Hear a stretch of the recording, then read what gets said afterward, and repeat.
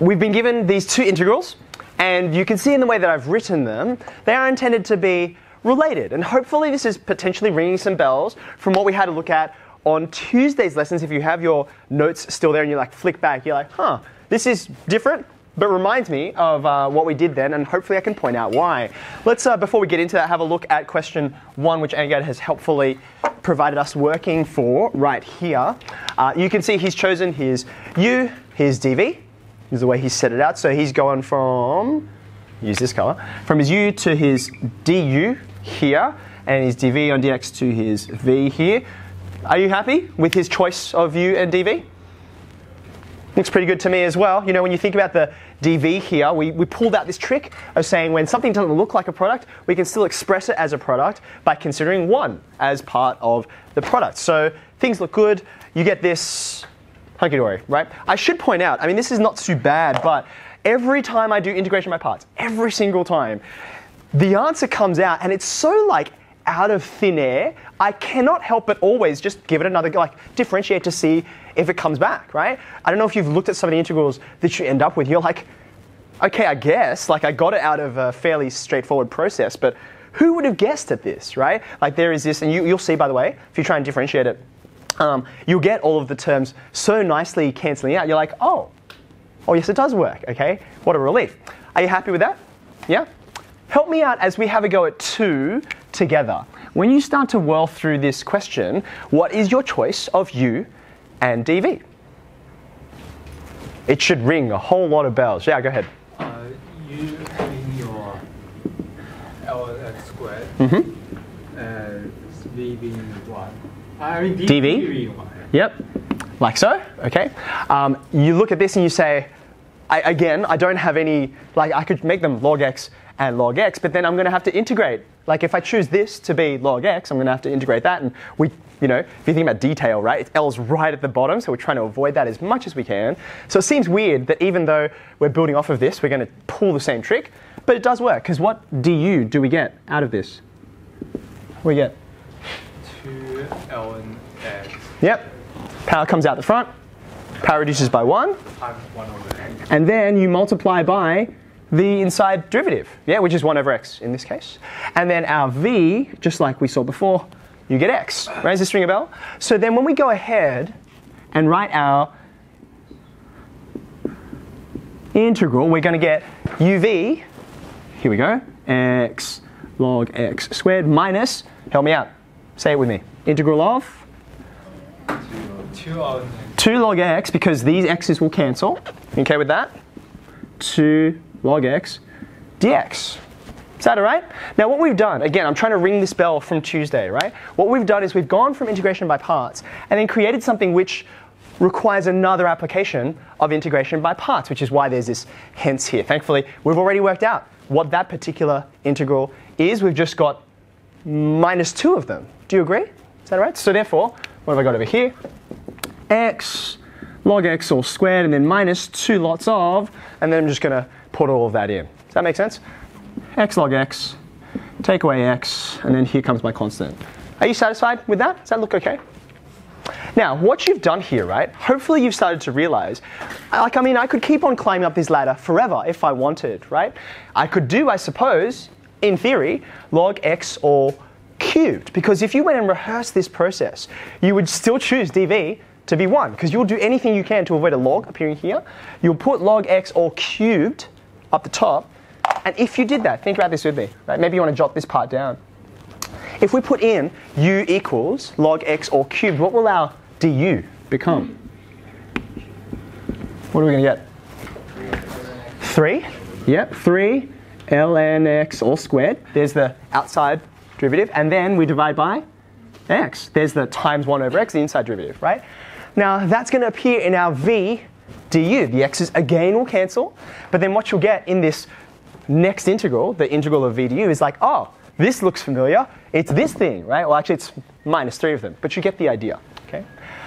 So this whole idea here should hopefully ring bells from not just Tuesday's lesson of an integration by parts process that required another integration by parts, but I want you to think even further back. I want you to think back to proof. Proof, you might recall, had two components to it. There was the nature of proof, where we introduced all that weird contrapositive, by contradiction language, all that kind of thing. Does anyone remember what the second part was? It was a continuation of something directly from extension 1. It was further induction, right? We looked at induction in like harder versions of it. We looked at induction where you had something that kind of referred back to an earlier version of itself. I don't expect you to remember this phrase, but we called them first order recurrence formulas. Do you remember those? First order recurrence formulas? It's like, oh, something that returns back or refers back to itself. Now, these things here are kind of recurrence integrals, right? It's an integral that refers back to like an earlier version of itself. We call these, here comes the heading, recurrence relations.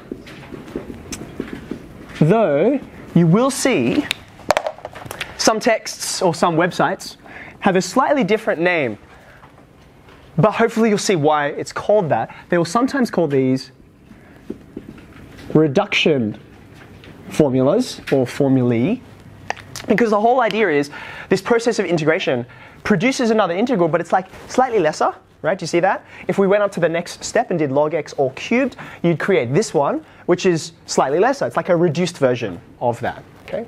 So what we want to do is we want to try and generalize this process. I'd really rather not have to go like 1, 2, 3, 4, etc. if I possibly can. So now what I'd like you to do, you can even call this question 3 if you like. I want you to consider, what if we had log x raised to some arbitrary power, n?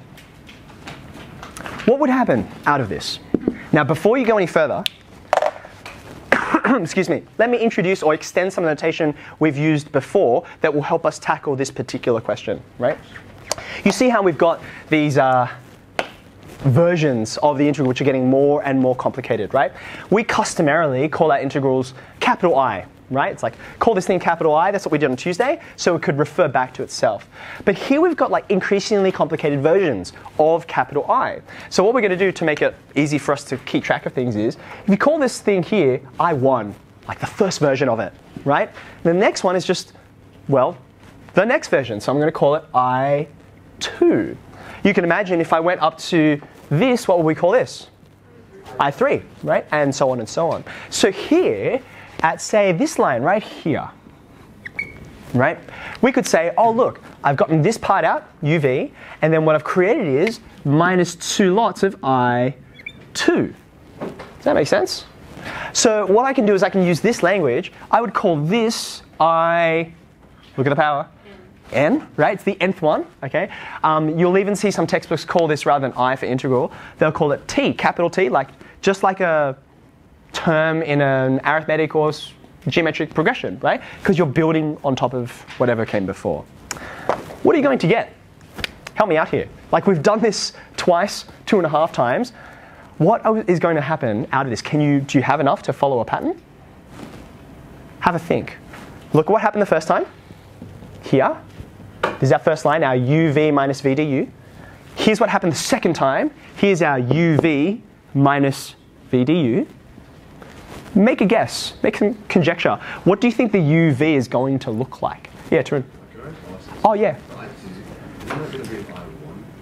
Oh, yeah, no, you're absolutely right. Yeah, I was thinking of the next one. Thank you, Tarun. Let's see if we can identify some sort of pattern between, need this color, this will do. Here's the UV that we got the second time. Here's the UV that we got the first time. What do you see that's consistent? Well, the x is there because we keep on consistently choosing dv as 1, right? And so you get your v as x. So I'm going to go ahead and put that down. What changes from I1 up to I2? Yeah, the log x term, right? This comes from u up here. So as you climb up, this time I've climbed up all the way up to the nth step of the ladder. So therefore I'm going to get log x to the n. Is that okay? This next bit you have to think a little more carefully. Maybe have a think about this clue that I gave you up here. If we went up to the third step, right? Here we had how many lots of this? We had 1 of them. Here I had 2 of them. How many am I going to have here? There's 3. So if I went all the way to the nth one, how many am I likely to have? n of them, right? Because you're going to have u being equal to log x to the power of n. You differentiate, and you get n log x to the, let's actually do this part, right? Minus integral of n outside of log x to n minus 1, right? Here's the n minus 1 here. It's 1 minus 1, it's 0. That's why there are no log x terms there. Here's the 1 log x term here. I got 2 right there. There's the n minus 1. So here's an n minus 1 like so.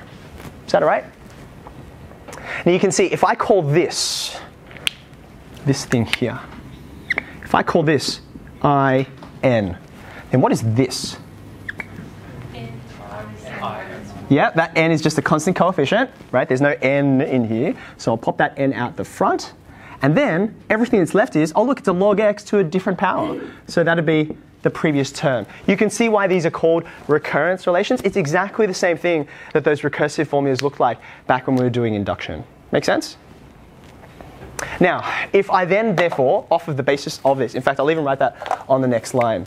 I n equals, here's our x log x term minus, there we go. This is the definition of any kind of recursive formula. It refers back to an older version of itself.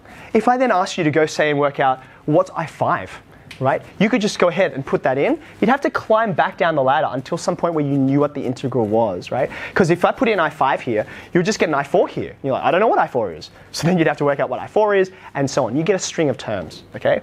But you could work this out nonetheless.